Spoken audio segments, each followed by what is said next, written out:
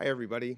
First of all, I wish I didn't have to record a video for a vote of this magnitude, but the COVID-19 epidemic requires that we all employ physical distancing, and it's important as members of Congress that we practice what we preach. What we need during emergencies like this is remote voting. I've said many times that Congress is a 19th century institution operating in a 21st century world, and this is just the latest example of why we must bring the people's house into the modern era. But time is of the essence, and Americans need relief right now. I support leadership of both parties who recognize the need to pass this $2 trillion relief package as quickly as humanly possible.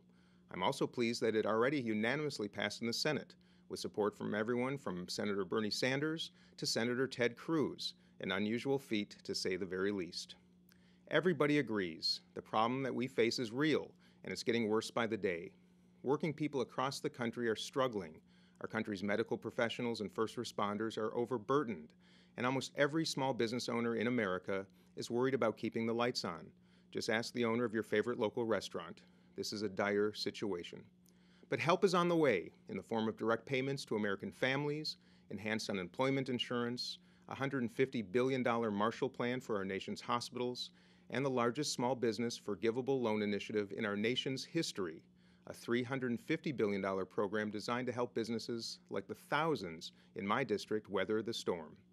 Now, mind you, this bill is not perfect, but it's inspiring to me that even in a time of great partisanship, we came together quickly and authentically to make it better. For my part, the original bill didn't provide enough controls, oversight, or accountability to ensure that American taxpayer dollars were being spent wisely and transparently.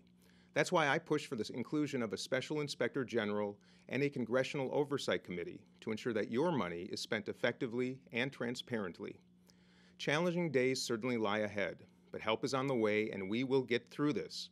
My fellow Minnesotans and my fellow Americans are hardy people. We're survivors and we keep the faith.